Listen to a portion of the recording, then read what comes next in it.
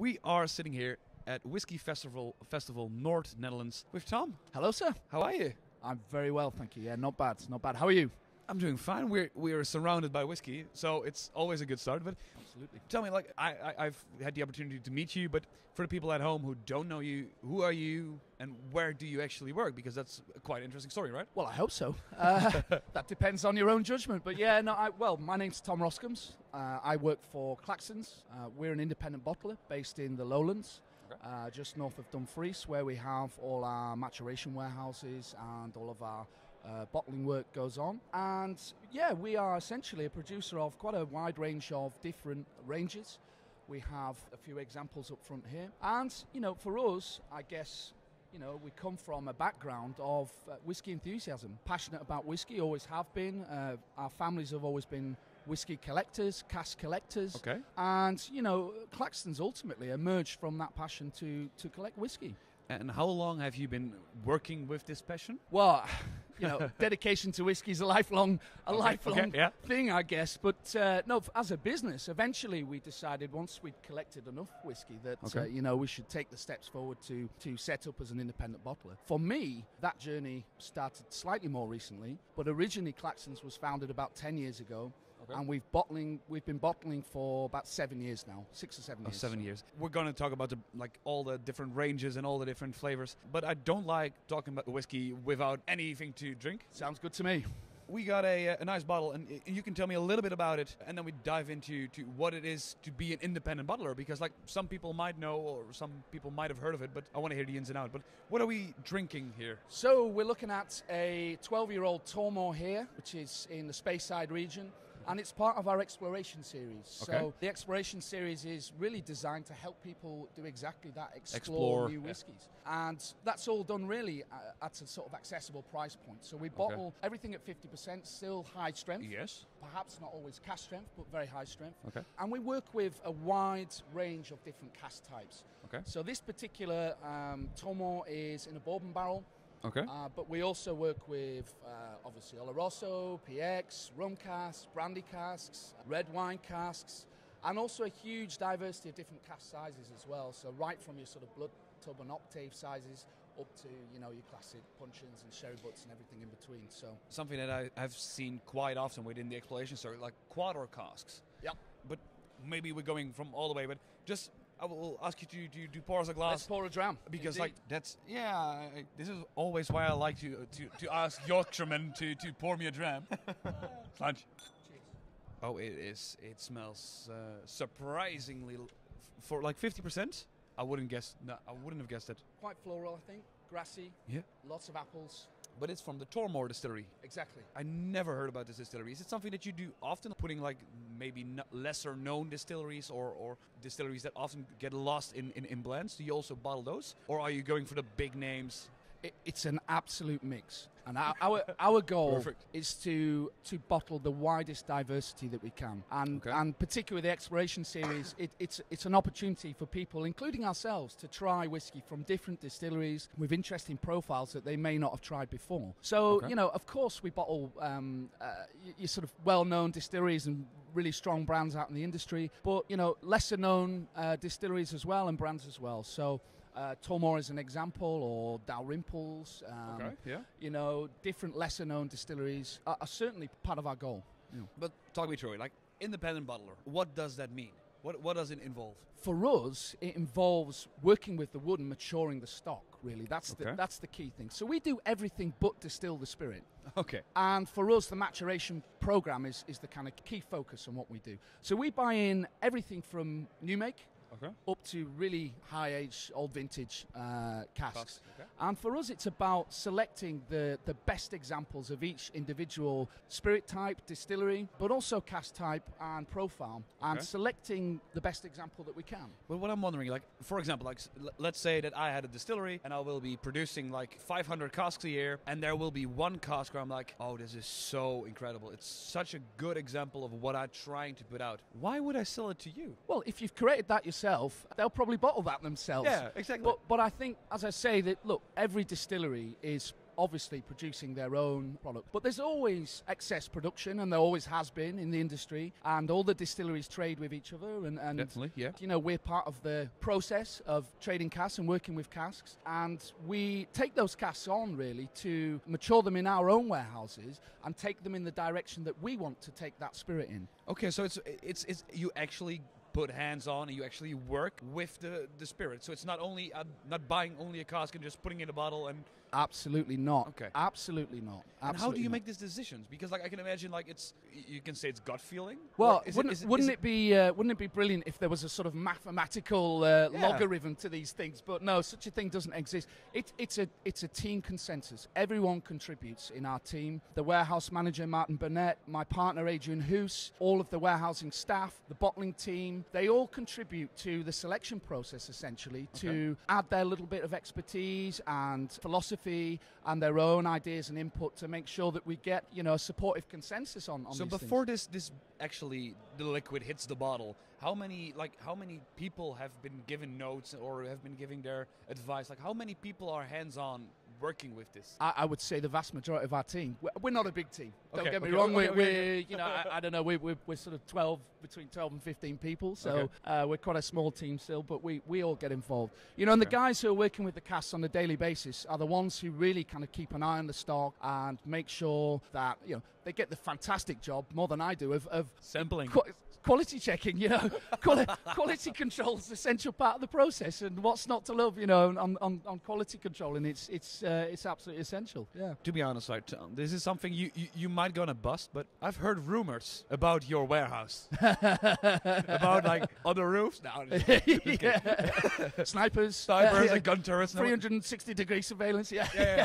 For the people at home, we had a quick laugh about this yesterday. But like, you guys have like how many casks currently do you roughly have in stock? Of course, the number is always changing, going up and down. It's a guess. I mean, it depends on the cask sizes as well. But I would estimate we have somewhere around 2,000 casks. Oh, wow. Something of that sort of magnitude. And to be honest, like we have a few different bottles in front of us because like I want to quickly talk to them. Like we talked about the exploration series. Yep. Focus on exploring new whiskies. Yep. What I was wondering, you said like you bottle at 50%, but what if we like Angel Share decrease in alcohol volume? What happened when it gets below the 50%? Do you also bottle it at exploration series, or is it then immediately? These are a few examples of the brands that we work with. So we have other Claxton's brands in our range. Okay. If we're bottling at pure cask strength, typically an older age statement, but not always, we often end up bottling in the Warehouse Number 1 series. Okay. So these are our decanter range, kind of our flagship range, really. It's a beautiful bottle. Thank you. It's such but you know, like putting this on a shelf, it's just magnificent to look at. It's beautiful. That's appreciated. We think they stand out. Yeah, you know, they're quite a definitely. statement piece. They're not perhaps in keeping with the sort of more traditional bottle style, but we've never been ones to sort of conform to exactly how things were done necessarily. So we like to be a little bit different and perhaps make a bit of a statement, but also we stand out, and it's a talking point, and that's, you know, that's a good thing. But most importantly, you know, is obviously the liquid in the bottle. Yeah. And with the Warehouse Number 1 and number 8 range, which are both in this style, they're sort of the flagship range at cask strength. No chill filtering, no colorants. It effectively goes straight from the cask into the bottle, exactly as it was in the warehouse. We got a example like right here.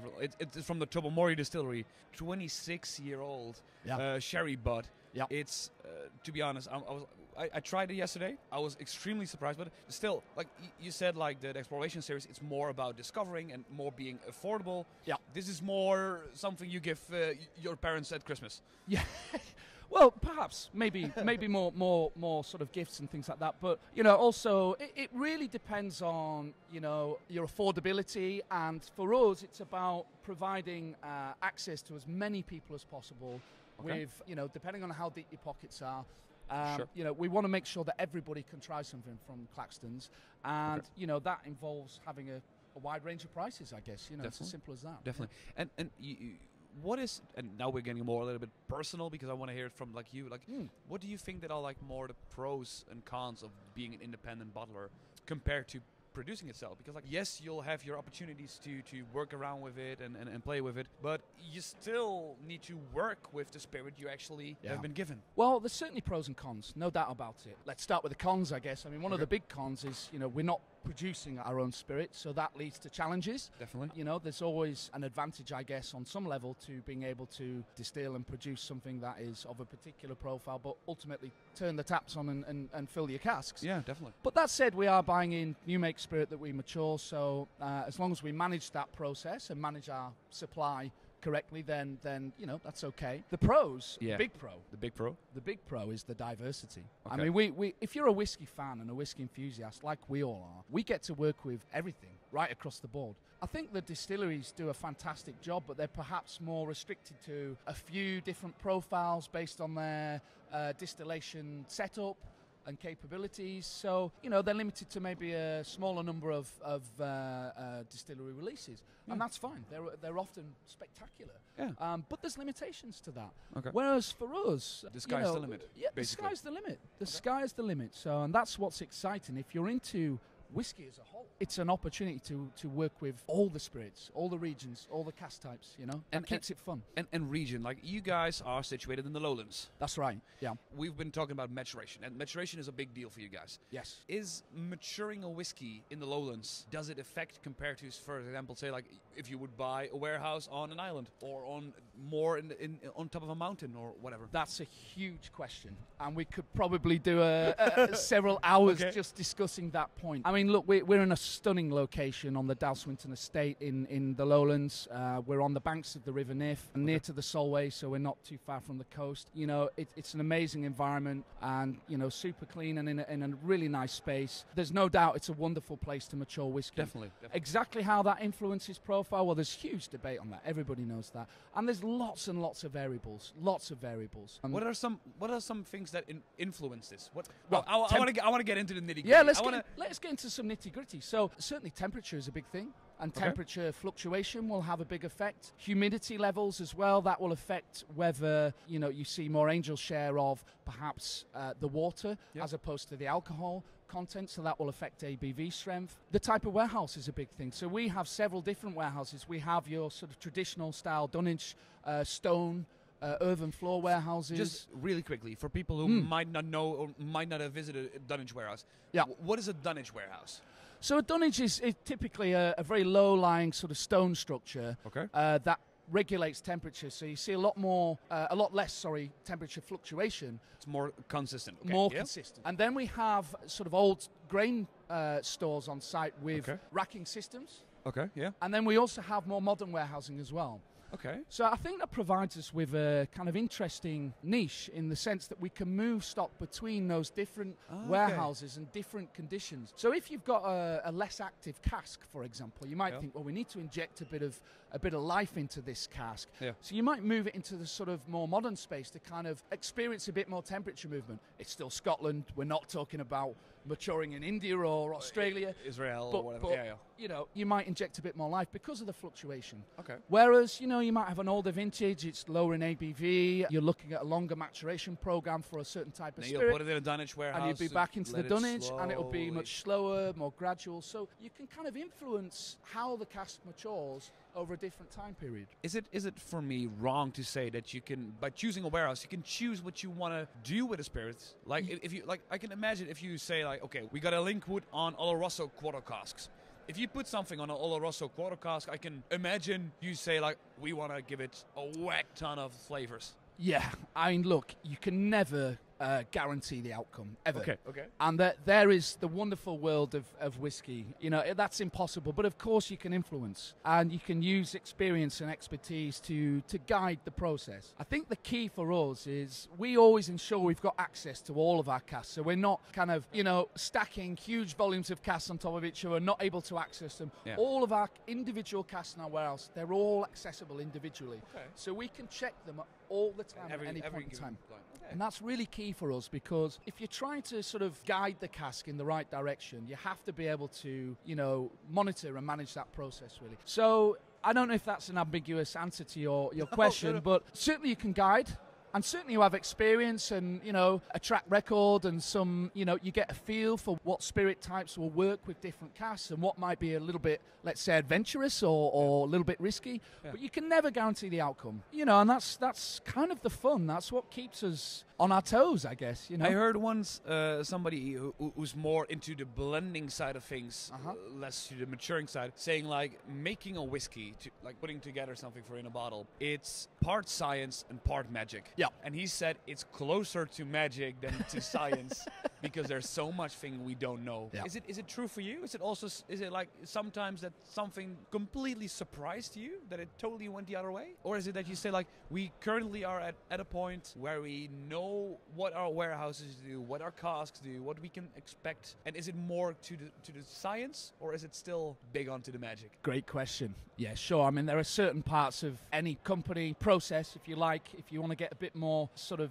process driven, that you can kind of control, of course. Okay. But, we have a blending lab on site as well, where we do much more controlled sort of testing and all sorts of things like that. But, I'm well and truly in the camp of it's more magic than science. Can you give me an example, like something that surprised you? Ooh, something that surprised me. Something like where you're like, I did not know this could happen, like in a whiskey or in a cask. Yeah, that's a good question as well, so I've got to think about that one. I mean, certainly, I think what's been really interesting for me is working with some of the smaller casks, where particularly quarter casks or the octaves, you can generate a really interesting influence in a slightly shorter time frame, and that can have positive and negative effects, no doubt. I mean, we've had some disasters. Okay.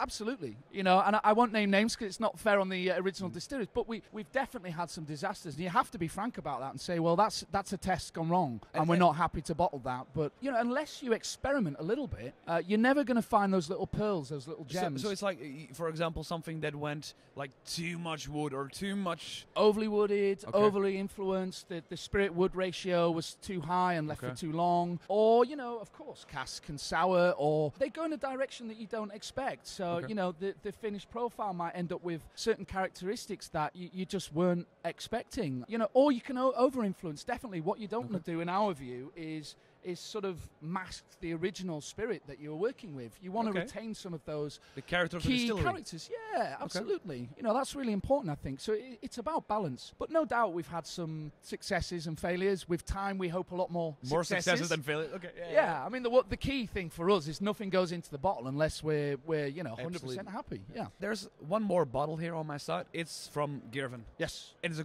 it's a grain whiskey. Yeah. More particular, it's a lowland distillery. Yeah. And something that I heard from you, like you want to put lowlands back on the map. 100%. And to be honest, like, talk me through, like, why? Like, we got so much distilleries going on. Why do people need to know more about lowlands? I think the lowlands has been undervalued for a long, long time, and perhaps it doesn't have the sort of the aesthetics of, Islay or the Highlands or Speyside. So, but actually, the lowlands has been a powerhouse for the whiskey industry for many, many years. I think maybe it's been treated more as the sort of industrial backbone of the industry, if we're frank. And but because there are a lot of grain distilleries there. There are, and grains obviously form a large component of blends, and blends is still your biggest constituent of the overall industry. But maybe we as we really love whiskey, and we go more to the single malt, single casks. But I feel like the biggest portion is still like blended Scotch. And grain as well. I mean, I think a single grain is not given the justice it deserves. Okay. I mean, don't get me wrong. I think typically single grains are more robust distillates and distillation processes, and typically they require a longer maturation period. But you can still have fantastic single cask grain bottlings. I mean, we've bottled a Girvan, you've mentioned there. Yeah. We've bottled Cambus, Strathclyde, Cameron Bridge, and many, many more. So, how are you guys putting lowlands back on the map? Well, for starters, it's where we're based, and it's where we put all of our time and energy into. So that's a fundamental part of it. But I think also we want to create a bit of a lowland trail, really. Obviously, there are plenty of distilleries setting up as well, independent bottlers like ourselves, and lots of guys who are starting to focus on the lowlands. As a region, I think there'll be a lot more events that we're trying to plan in the near future, which I'll talk about with you in the near future. Yeah. But I think it's just working hard to promote what the lowlands can deliver, because it is also a stunning region, particularly along the Solway. Yeah. And promoting grain and single grain is part of that process for us. I mean, certainly we think, and I'm a huge fan of single grain. You get that sort of tropical fruits and kind of classic kind of boiled sweet sort of elements and really kind of quite vibrant, complex whiskies. Yeah. If you catch them at the right time. The key thing is bottling something at exactly the right point. Time. And grain and single grain bottlings deliver a huge amount of value for. I take that Girvan. If you wanted a 30-year-old single malt, it will be expensive. It'd be super expensive, but that Girvan is much more accessible for people who are, perhaps have a bit less income to spend on a whiskey. To be honest, like we get to the final bottle here, the Grain Barn. This was literally yesterday, the first day here at the festival. My first dram of the day was this Grain Barn. Yep. It's a 30-year-old single grain. Yes. It was £95 in the UK, I believe. Something like that. Yeah. Yep. So it's like if you want to get a single malt for 30 years, it's. Well, not possible. not for under a hunch, no. Definitely not. Yeah. So, but why is it so cheap? I think it's been undervalued. Okay. I don't think it'll be like that forever, actually. I think, people who are switching onto this are realising that actually single grain has a lot to offer, and hopefully we're sort of early to the table in trying to be part of that process. But, as I say, typically, historically, single grain has been sort of a much more robust, often continuous distillation process and more volume orientated and less kind of single cask, small batch, quality driven, I guess. But still, But still, you can find some real gems. So, I mean, we've created a really beautiful small scale vatting, actually, in this instance with the Grain Barn, which, we're really very proud of. And we think it brings something to the table that, not many whiskies would, actually. It has unique characteristics, which are, really, really quite interesting. And for a great price. So. And I want to just maybe annoy you a bit. Go for it. I gotta try this. Hit me. We normally drink, during the podcast episode, we drink it neat. Are there whiskeys where you're like, drinking whiskey neat is perfect, but this, you gotta try it a different way? Are there like things where you like, we can enjoy a whiskey also in a different type of way? Do you got tips on that? Yeah, I'm trying to, well, look, absolutely, I would never, and we as a company would never preach to people on how they should have their whiskey. That's the first thing I would say. Okay. For me, maybe I'm a bit old school, cask strength, and I'd stick to that. But there's no doubt that, adding a bit of water sometimes can really do some interesting things. I'm thinking back to one of the Ben Nevis bottlings we did. Okay, yeah. And I remember Adrian and I sat in a hotel trying to write tasting notes on that bottling, and it took us the best part of an hour to get anywhere with it. In the end, I think we gave up because it was just evolving over time. And and every time we went back to it, and it was another dram, and like this is changing again. And as you added more water, it also changed. So the evolution of the whiskey was incredible. And they have quite a robust distillation process as well, but also really complex whiskey with lots of different characteristics. And adding some water in that instance definitely brought something to the table. So we're very used to cask strength whiskey, and that's kind of where we lean to. But sometimes maybe I tell myself perhaps I'm missing out on something by not experimenting with each dram. I see that the doors are slowly getting to open and people are slowly getting in. So I need to get really quickly to the essence. Like I want to know from you if anything was possible. Literally anything. You can say anything. What would you like to put out with Claxton's? Or what would you like to try? Maybe not like you said, like an experiment, it can succeed and can fail. Do you know what? I'm going to get a bit sentimental here, but go for it. I think what I'm looking for, there are many, many things that I'm looking forward to. Many, and lots of things I could talk about. But for me, whiskey is quite a sort of emotional topic in a way. We connect with it in different ways, and everyone has their sort of story and their memories of whiskey and when they were drinking whiskey with pals or family. Definitely. And I've got a couple of personal casks that are in the warehouse. It's a Longmorn and a Ben Riach, and they're of the vintage of my two kids. Oh, okay. And I guess what I'm looking forward to is when they're 18, bottling them, putting them into bottle, celebrating that moment. And I think between Adrian and I, actually, we have 5 kids between us, and I think we're quite excited to see them get involved in the company in a few years' time and kind of contribute to things. So, do you feel like this is the next generation of Claxtons? I hope so. I mean, I've got no plans to retire, but No, definitely. No, but is it something that you actually grow on, that you want to like teach your kids, give them guidance, and then let them continue with all the 6,000 warehouses you're building? Yeah, but look, absolutely, we want to create a bit of a legacy, I guess. But also, I mean, for us, it's not just about passing that on. It's about us also being part of that process, restoring the bond in the lowlands, and continuing to learn ourselves. Actually, you know, we don't put ourselves on pedestals. We don't treat ourselves as industry gurus or anything like that. We're, or certainly from my point of view, you know, we're whiskey enthusiasts like everybody at the festival, and you know, we just have a special opportunity with Claxton's and Al Swinton Bond to continue learning really ourselves, continue exploring good whiskey, enjoying good whiskey with friends, and you know, that to us is gold dust. You can't buy that, you know. I think that is a beautiful way to end. There were so many things that we didn't talk about. We're not talked about the gold coins. We're not talked about all the ins and outs. But I think that with this last way, you described it perfectly. For everyone at home who is listening to this, where can they find you? Like, where can they contact you on social medias? Yeah, we're in on all the social media channels. So Facebook, obviously, and Instagram, and obviously the website. Claxton's, yeah. Absolutely. And if you're in the Netherlands, in Holland, our importer is High Spirits. So if you're interested in what we do or interested in some of our bottlings, please get in touch with the guys at High Spirits, Ihab and Jesse and Frans and Hans. Great guys. Really fantastic to work with them, so we really appreciate you guys getting in touch, talking to us, telling us about Claxton's, telling us about what you enjoy. So, and I think the one thing I'd like to say is just thank you, essentially. Thank you to you, and thank you to all our followers. For us, we're a small family business, so you know, every bottle that we sell actually counts, and every bottle that we sell and what we make from that goes back into the business. It goes back into more spirit for more bottlings in the future. And more casks. Yeah, absolutely. So we really do appreciate it, genuinely. And yeah. Tom, thank you so much. Pleasure. We'll grab another dram or two or three.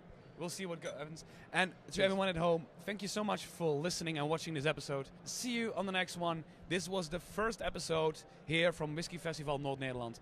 There are 2 more to come, so keep an eye out. And definitely keep an eye out for Claxton's. Thank you. Cheers. Cheers.